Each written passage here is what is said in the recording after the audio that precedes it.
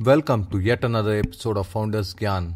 This week's guest is Mr. Pramod Hegde, the CEO and founder of Bro4U, that is BRO and then the number 4 and then the letter U.com. They are one of India's first marketplace for services, and I've personally used them multiple times and I've always been impressed by their service and support. So this is going to be a great episode, guys, so don't miss this one. Also remember that we still have the AGC 2015 contest running. All you have to do is answer I'm the unstoppable entrepreneur because fill in the blanks. Head over to www.foundersgyan.com/AGC, that is A for Apple, G for God and C for Cat, for all the juicy details. Remember that you can win a free pass worth Rs 5,499 as part of this competition. Finally, as part of this podcast, Bro4U has kindly provided a special coupon code which will give you Rs 300 off on any service if you use their app. So you have to listen to the podcast to get the code. So I wouldn't miss it. The service is great, and what's more, you get 300 rupees off if you use their code on the app. So please listen to the show carefully for the code. Now let's get on with the show.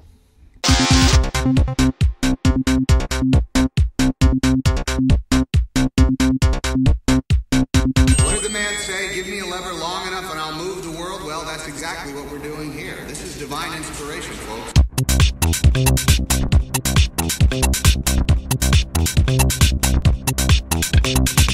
Pramod, welcome to the show. A quick brief on Pramod. He's the co-founder and CEO of Bro4U, India's first ever online marketplace for services where customers can book nearby service providers. Before Bro4U, Pramod did his MBA and has worked in investment banking firm for about 4 years. I'm super excited to meet you, and thanks a lot for taking time out of your busy schedule to share your knowledge, wisdom and time with our listeners. Thank you, Pramod, for agreeing to be on the show. Sure, thanks a lot, and thanks for having us in the show. It is always, encouraging for the budding entrepreneurs like us to reach to the wider audience. Okay. Thanks, Pramod. Sure. So, Pramod, can you fill in the blanks from the intro about your journey before Bro4U? Sure. So my journey is like, I'm from a rural place, a place called as Chikmagalur in Karnataka, where I came to Bangalore about 7-8 years back, trying to live in this society where, I studied in evening college before. It's quite a bit of, 7 to 8 years of experience, because I was seeing like, how we can sort of contribute to the better sort of city. So that's where our big brothers like Flipkart, Snapdeal came, and they revolutionized their product industry, that we never thought that we would buy a mobile phone right in the internet. Yeah, I just bought one 2 days back. My phone broke. I got it the very next day. Right. So that's kind of revolution these guys are trying. So goes to the the appreciation for Ola guys. So that's how we were thinking, like, what else is left in this market to actually create that big impression. Then we thought it is the services. So it was in my MBA days, I always wanted to aspire to start something of my own, because most of your MBA days is all about how you become entrepreneur, how you create the company. They will never teach you about to join the companies as an employee, right. But 90% of the people turn out to become that. So even in my case, that was the same. After my MBA, I joined to one of the US-based asset management company. It's called a State Street, which was the second largest asset management in the world. So I managed to live my life 3 years over there. But every time I was going through the sort of city, right, I was always understanding the immense amount of opportunity in this space. Right. Because the colleague who is sitting next to me, he's always wondering like how to get maybe the priest to my home for getting a puja done, or when I want to move my house, I want to go from Indranagar to MG Road. They were struggling hard to get these service providers. Right. So then I thought, this is the time I need to quit the job. And I remember that Friday I put on my papers, right. And I reached my co-founder, co-partner Rajat. Right. And he was in a steady state that he said, let's start it from tomorrow. Okay. And that's how the journey before Bro4U is, and that's the day we started Bro4U. Okay, excellent. So you've said it in one sentence, but maybe can you explain a bit more about first of all, what is Bro4U? Sure. And how did you guys come up with this idea? Okay, I understand that you are always thinking that there's something you can do in the internet space, service space. Sure. Now, and also maybe explain a bit about the name. I know there's an interesting story behind the name. So, sure. Yeah. So how we come to the idea? Idea is very simple. That everybody know it's a pain of everyday's people life. Right. I want to get a carpenter. Right.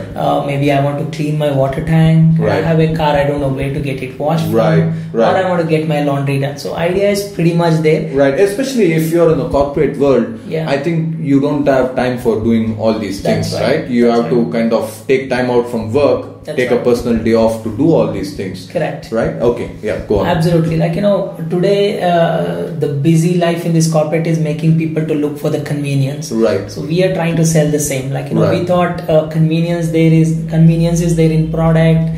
When you buy a half kg tomato also there is a convenience. This big basket is bringing you. So we thought, this is something big. There's very few people are recently started trying, or it is not tried in fact. Right.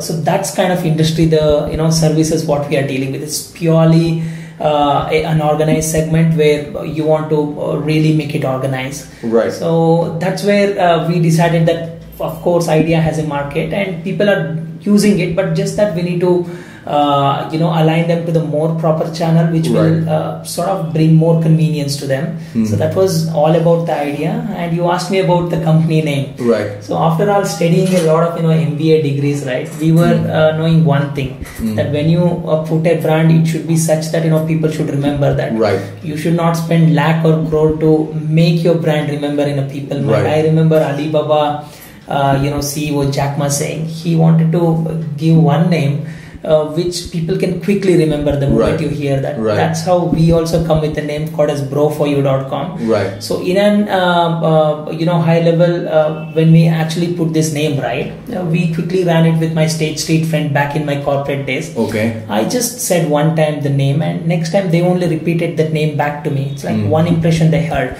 Right. Meaning that when you say Bro4U, we are trying to be your everyday help. Right. So we would be that brother to sort of help you. Right. Because we thought even a sister who looks good at her brother, and it's such a corporate fashion that whenever you want to help, you will start using bro. Maybe I'm calling you with your name now. The moment I want some help, I will call, hey bro. Right. So that's where we come up with the name, and that's where people actually recognize us fast. Bro4U, yes. Okay.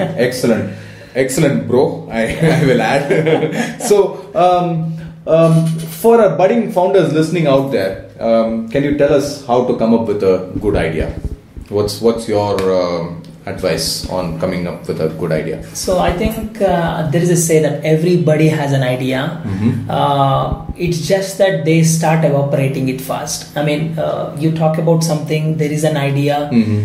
When we don't act on that on the given time, right, it will start evaporating. That's why, in Word you cannot have IP on the idea. Like, you can create intellectual property for something you have developed, but not on your idea. Right. So that's why the risk with these ideas that will evaporate fast. So the moment you get one, so tease it with couple of your friends, couple of your critics, they will say, oh my god, this is bullshit, but take that. Right. And if a lot of people talk negative about that, or a lot of people talk positive about that, yes, there is a power for that. Right. If people hear that and say, yes, maybe there is something wrong, you need to develop it in a better way. So I feel that way. I mean, so that's where we also have started. Like, when we actually reached to a couple of people, right, they said, oh my god, I want this, oh my god, I'm missing it.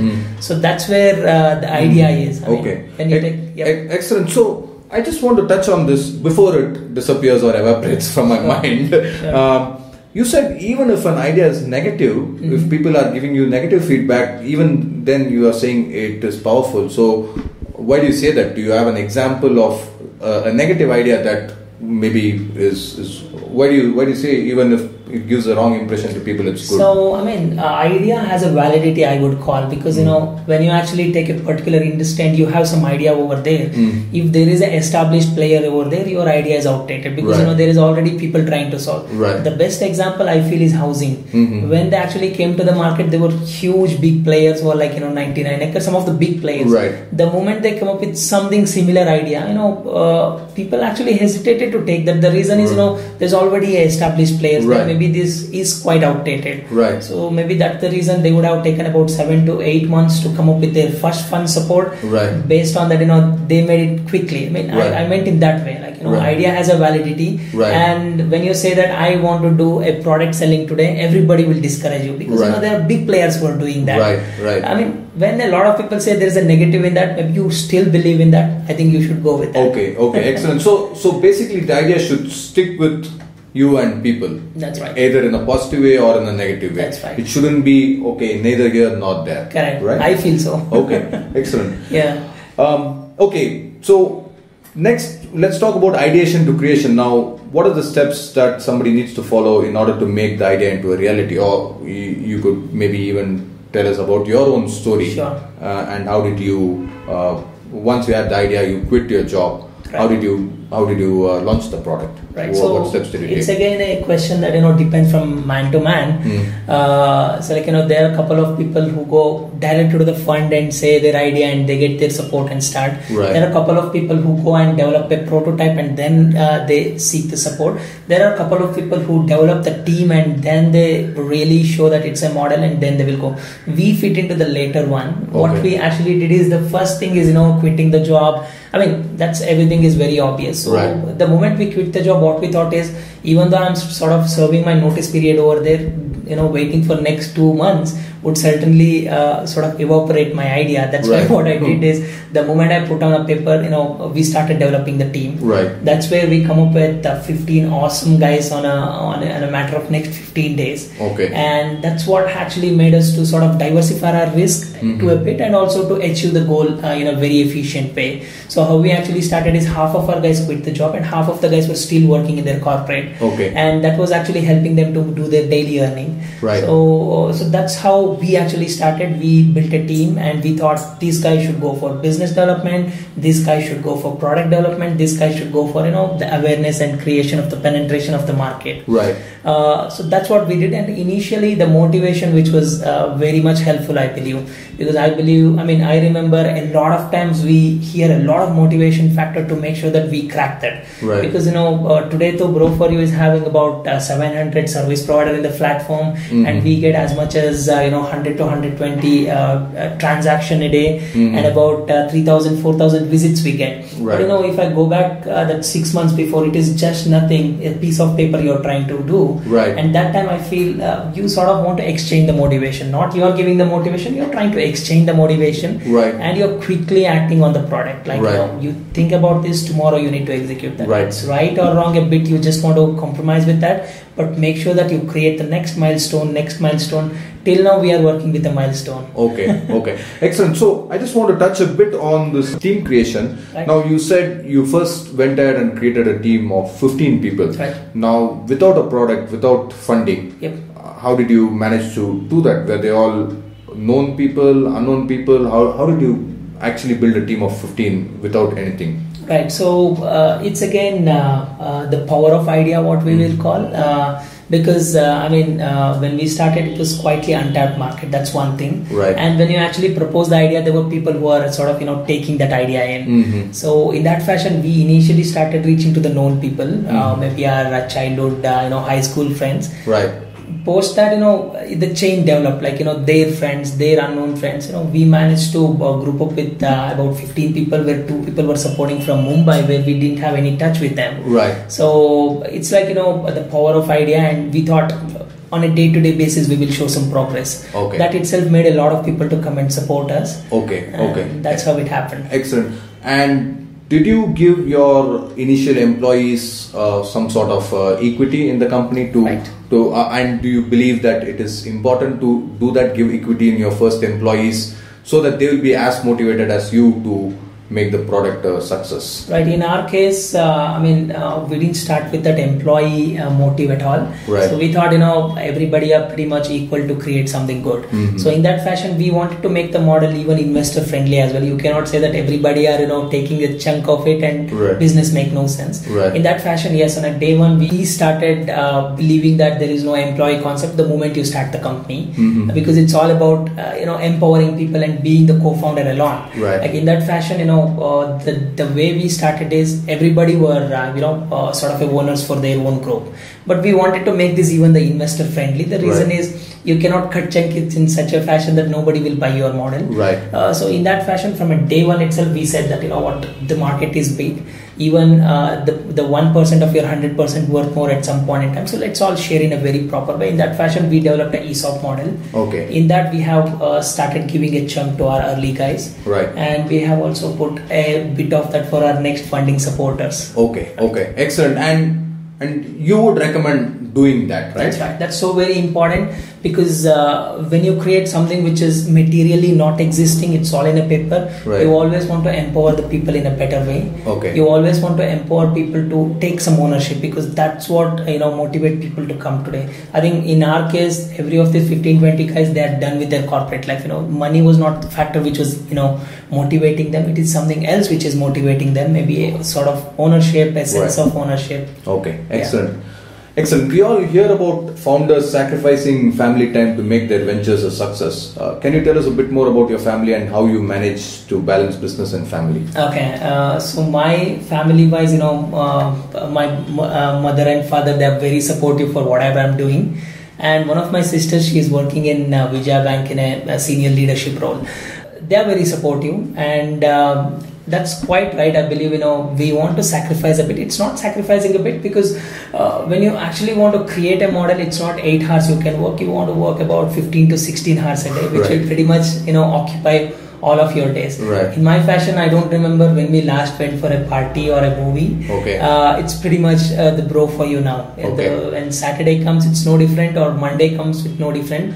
But every morning we wake up with a sort of satisfaction that yes, we have achieved something which would certainly make a value proposition to the market or something like that. That itself will motivate us. Right. Okay. Excellent. Now, you did touch upon this a little bit, that your first few employees got ESOPs. But can you tell us a bit about your co-founders? How many people are actually the co-founders of the company? Right. And how did you meet them? And also, how can would-be founders meet co-founders? So first of all, my schooling friend Rajat, I remember that Friday I called him and said that, hey, listen, we speak in our own mother tongue, like, hey Maga, we need to do this. Right. And he sold out fast, and he said, yes, let's make it fast. Then the next day I went to my native, and I spoke with their parents and my parents, and we quickly dealt it. Because they are a known source, right? So that's how I met my co-founder Rajat, who is pretty much taking care of all these service partners and quality aspects today in our business. Because in our business there is 2 keys. One is handling the users, another one is handling the service providers. So if there is little imbalance between both of this, the whole model will fail. And he's pretty much taking care of one of the very important part of the business. So the next is Akshay, who is a technology guy.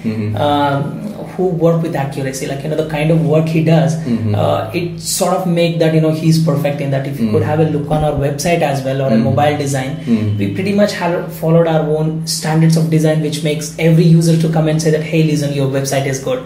So in that fashion, Akshay is taking care of that. So he again is a known guy who sort of met, and that's how the whole team is. From Akshay we came to know someone, from Rajat we came to know someone, from my source I came to know someone. And that would be your recommendation. Just go with people try to reach out through your contacts for co-founding. Initially, I think that's the easiest way of selling yourself, unless you have a strong entrepreneur background or some strong financial background. I think that's the easiest way of doing. Like, people should trust you, right? You don't have any track record before. Right.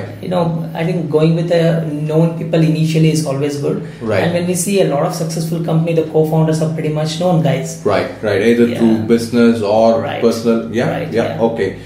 Is there a morning or a daily ritual that you follow? Can you share it with myself and our listeners? Okay, so first of all, we don't have that sort of standards. I hear a couple of people wake up around 5 o'clock and they start their business. But in our case, we pretty much do everything. I remember at days we do a massive testing of our product, and second day we go to the service provider and do the marketing, and next day we will sit in the customer service and we sort of experience that how to talk. In that fashion, the time is so improper for us that we will become occupied almost every time. But I would say we don't actually wake up around 6 o'clock or something like that, but we start our day around 8 o'clock, and from 8 o'clock night 3 o'clock it is all busy. Only work. Okay. You see a lot of challenges. The greatest the fear in this business is, are you going to make unhappy a customer? We don't want to take chance when it comes to customer unhappiness. We have a zero tolerance when it comes to customer satisfaction. If one customer says that, hey, listen, I'm not very happy, that will give us a sleepless night. Okay, excellent. Right. Okay, can you tell us about something else about yourself that is not commonly known? So I don't know anything like that, but maybe we talk a lot of big things in our life. Okay. A lot of big things that we even talk about making our company a unicorn company in next 2 years. How? So this is something uncommon in nature that a lot of people tend to not believe. Only few people will believe. Right. We talk a lot of big things. Okay, excellent. That's really nice to hear. Right. And what is the best advice somebody has given you, or alternatively, best advice that you have heard? So the best advice, I was seeing one of the status message of one of my friends WhatsApp contact. He said the only good thing what we did is we never gave up. So that's a good advice what I feel. Okay. I think it's the American Pro. One of the guys said the genius thing I did was we never give up. I think some LinkedIn or Twitter founders who said that inspires us a lot. Okay, excellent. We are halfway through the interview. Sure. Now let's talk a bit about inspiring listeners. So startups come up with a lot of pressure. So can you give us some tips on how to handle pressure when things aren't going well? First of all, I'm still learning that I could not tell you that I have handled a lot of pressure. So what we initially do is we tend to leave a portion of pressure to a couple of our guys all the time. But what we have to tell is we will have a bigger goal. The goals are so big that you need to partially go and achieve that. So when you say that I want to go from 1 to 10, it's like you need to connect the dots, as Steve Jobs said, from 2 to 3, 3 to 4. The process itself will help you understand that how to go from 2 to 3, 2 to 4, and something like that. So in that fashion, I think we can certainly reduce the stress of managing everything. But mostly startup is such that it's mostly unorganized by itself. Right. Slowly you will start organizing that. I remember 5 of our months of business we ran in our residential apartment, where when you sit in that bean bags and all, right, right. So you cannot take too much of stress. You tend to sleep on an afternoon basis itself. That that's how the startup works. Right. But we will quickly match that up in next 1 hour. So right. That's how. Okay, excellent. Can you tell us about an extreme low point in your professional life, and how did you turn it around, and the lessons you learned from that experience? So that's what one thing I said about this customer satisfaction part, because we go to the market and say that, hey, listen, we are the first one, we are the fastest growing marketplace. That's everybody will say. Right. And you reach to the customers and you win their trust, and they tomorrow comes and take a pain of downloading your app or coming to your website and they book a service. If you are not managed to give them a happiness or a satisfaction what they are looking at, is something will make a lot of bad things for us. It will screw a whole day for us. How you could take a chance of your own customer. Did something happen? Do you have a story that you can share with us? There is one story I can certainly share, right, where very high profile customer, one who sort of booked us. Okay. She heard our story in one of the news channels that these guys are startups. She wanted to take a chance. Okay. And she booked her cake for her husband's first birthday after their marriage. That was the first birthday of post their marriage. Okay. So what we did is we gave to a couple of our service provider, and we thought that's under control. Okay. And we unfortunately managed not to deliver. 9 o'clock we came to know from a message from her saying that you didn't deliver the cake. So you understand, right? It's a first marriage event. The first birthday event for them, and we took chance in that. Right. They would never come up with that kind of moment again. Right. So that was one of the incident I still remember. So what we did is next day we went to our house and we took a flowers and cake and we delivered personally. Okay. But actually the damage what we have created on that moment, right, which can never take us back. Right. So that kind of lesson will tell us a sort of story every day that you are dealing with a very, very serious thing of the people. So how did you manage to kind of turn this around in future? So what steps did you take to kind of avoid this mistake again? Right, we are still learning in that part. So the thing what we have done is in a corporate or in a MBA days, we learn something called as Six Sigma, multiple check to get the service delivered. Right. In that fashion, what we have did is we strong our operation part. That when a customer request come, you want to have either technology taking care of that, otherwise a manual effort which weren't all necessary, which can potentially nullify this kind of risk. Okay. And we quickly took that lesson, and we are sort of developing there. Okay. Yeah. Excellent. Now let's retouch a bit on Bro4U. Sure. I think you were just mentioning a story before we started this interview about some of this promo codes that you were giving through the transgenders. I think that would make for a good story. Could you just tell us a little bit more on that? Right. So when you take any of the e-commerce or a hyperlocal business, right? So what is your major chunk of work is to create the awareness to the people. Right. And that's why the people in this segment go with a lot of VC funding purely for this reason. Right. So we have a multiple channel of reaching to the customer. So we go to the Facebook, which is a prime traffic generator for us. We go with a blog post, we go with a Google, and we go with couple of outside promotion as well. So in that fashion, one of the opportunity what we have identified is we actually created a visiting card sort of styled our card, which we will give to the people handy. That the good thing is that they would not throw it off, because it's not a pamphlet paper, it's a proper visiting card size paper, which will have a prompting message to download our app, and also it will have the kind of services we are offering. So initially we started giving to the people, and we get a good response from them. I mean, the moment you give this kind of cards, they put it inside their pocket. So then we started reaching to the more target audience. Then we identified this target audience comes in the the traffic signals, traffic road and all. I mean, you give it to the very right people, that will certainly convert us, right? Because in the initial days, we care about what is the spending we are doing. Right. So in that fashion, we thought the transgenders who are standing in the signal every day, and they are sort of trying to do that begging activity every day just to make their living, because they don't get job anyway, they don't get the equal treatment. The moment we see them, we will distance ourselves. Right. So we identified that one of our team member in our group called as Sandeep, who said, why don't we take their support to give this card to the public.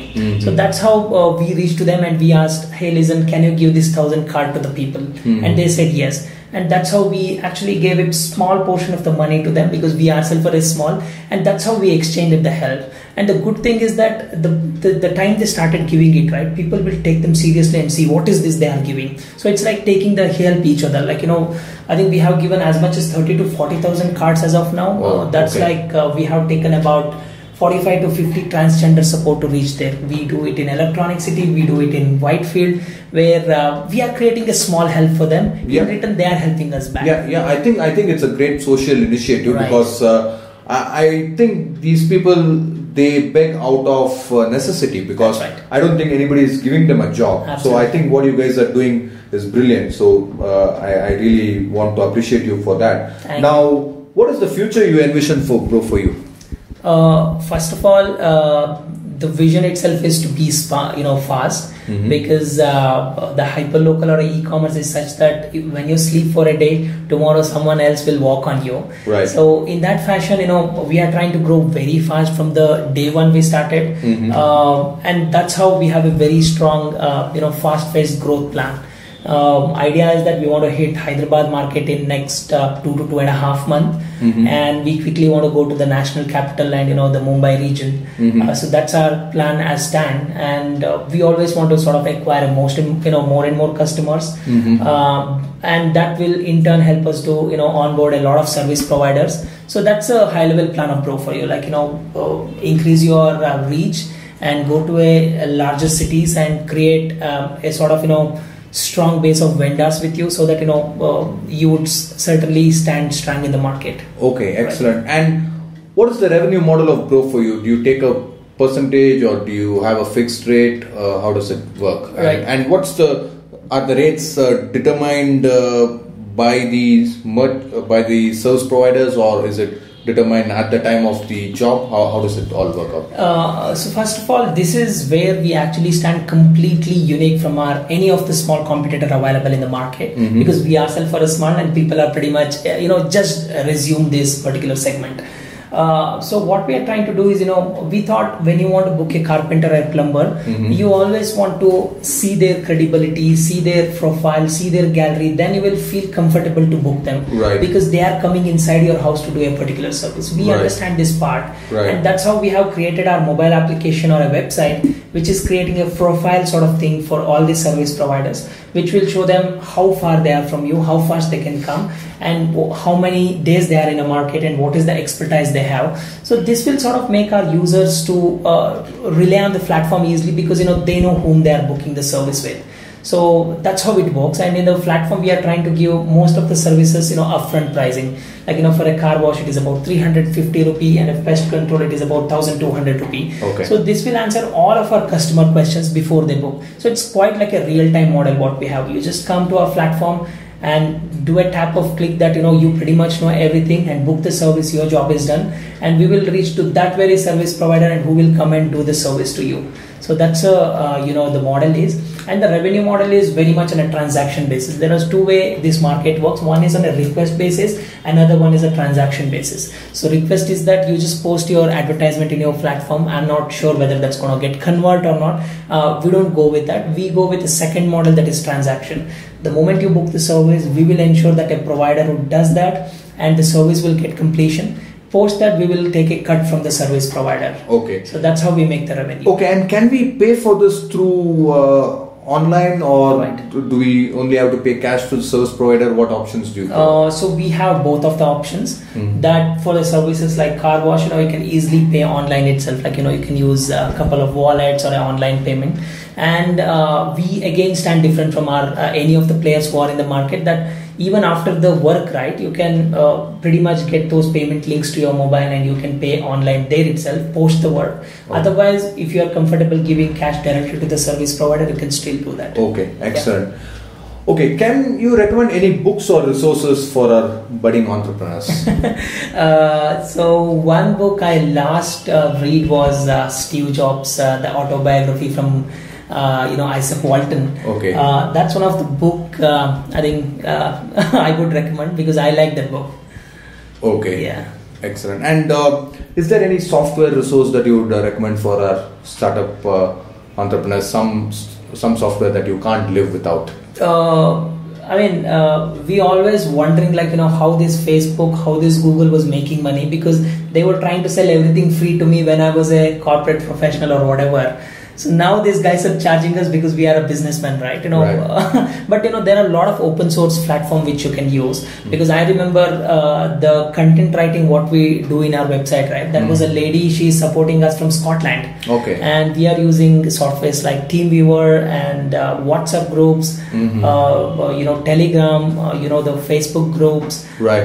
Dropbox, OneDrive. So these are the best help for you at the startup level. That technically these guys will help you a lot to sort of achieve your goal with a no price or almost little price. Right. So that's how we use all of these services, and I recommend the same to everybody. Okay, excellent. Now, Bro4U is quite new, right? It's about 5 months? It's 6 months. 6 months, okay. Yeah. And has done quite well in the short span. However, if there is something you could do different, what would that be?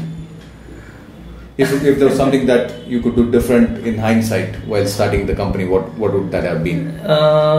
Maybe we would have changed our approach of reaching to the customers. Maybe if you are having a big fund, we would have reached directly to the FMs, television. Maybe it would take 10 months to reach our audience. You can reach in 10 minutes. Right. So that's something we would have made it differently. But I think 6 months have been so purposeful and wonderful for us that everything is working well for us as of now. So only thing I can imagine is maybe we can do the outreach activity better if we had a better chance. Okay, excellent. Right. Okay, I know we talked about this, and there is a coupon code that our listeners can use to get some discount on our services. So go for it. tell us the coupon code and tell us what's the discount that we will get if we use the coupon. Sure, exclusively for the FoundersGyan audience, right? Right. We are giving you a coupon code called as BGyan. So it's B individual letter GYAN. So use this coupon code and you get flat 300 rupee off on any of the service you're going to buy with us. You just want to download our application and use that code, store that money with you, and whenever you get a requirement, you can use that. And we are very happy to serve you. Okay, excellent. Thanks a lot, bro, for that. Right. I just have one final question, and before we go to that, I just want to know, how can our listeners get in touch with you personally? Do you have a LinkedIn handle, Twitter, Facebook? What are you active on? Sure, being the hyperlocal players, right, we are always active in our social media. So I'm in Facebook, it's Pramod Hegde. So goes to Twitter, it is Pramod Hegde there. And so goes to LinkedIn, I'm again there with Pramod Hegde. Okay, you have captured all the domains. Right, yeah. Okay, Pramod Hegde on all three of it. All of the three, yes. Okay, and of course, bro4u.com has all the official Facebook, LinkedIn, Twitter. That's right. Your company's profiles. So that's great. I just have one final question. So before that, I just want to take the time to acknowledge and thank you for sharing your knowledge to myself and our listeners. Awesome. And I'm also very grateful for the value you are adding into this world by means of your service. I think it's a very essential and important service. I for one, certainly I'm going to check this out once I go back. With that, we will move on to the final question. So if there is one gyan that you could give our would-be founders, what would that be? For the founders, I'm still a new founder. For the people who aspire to become the founders, what I could tell is when you get that one idea, don't let that get evaporate. So act fast on that. So that's the only thing I can tell. Okay, excellent advice, Pramod. Thank you very much for your time, and it was a real pleasure chatting with you, and wish you all the continued success in your future. Thank you. Thanks a lot. And for all the FoundersGyan audience, do sort of support platforms like FoundersGyans because these kind of platforms are really doing excellent in the Western countries which are newly coming to the country like India. And more support we do to such kind of platforms also. It's like win-win for the complete startup ecosystem. Wonderful, guys. Thanks. Okay. Thank you. Sure. There you have it, folks. Another great entrepreneur, another great story. Thanks for tuning in. Check out all the juicy details at www.foundersgyan.com/EP11. Remember that the code BGYAN, that is BGYAN, gets you rupees 300 off on any service if you use the Bro4U app. Try them out. You won't be disappointed. If you found this episode interesting, do share them with your friends and colleagues using the nifty share icons or just use email. The address is foundersgyan.com/EP11. Also head over to www.foundersgyan.com to check out the archive of all episodes, as well as foundersgyan.com/top to check out the top listen podcasts. I'll see you all next week with another great startup and another great episode. Till then, you know what this show is all about. I hope you got inspired and do take action today. Thank you all.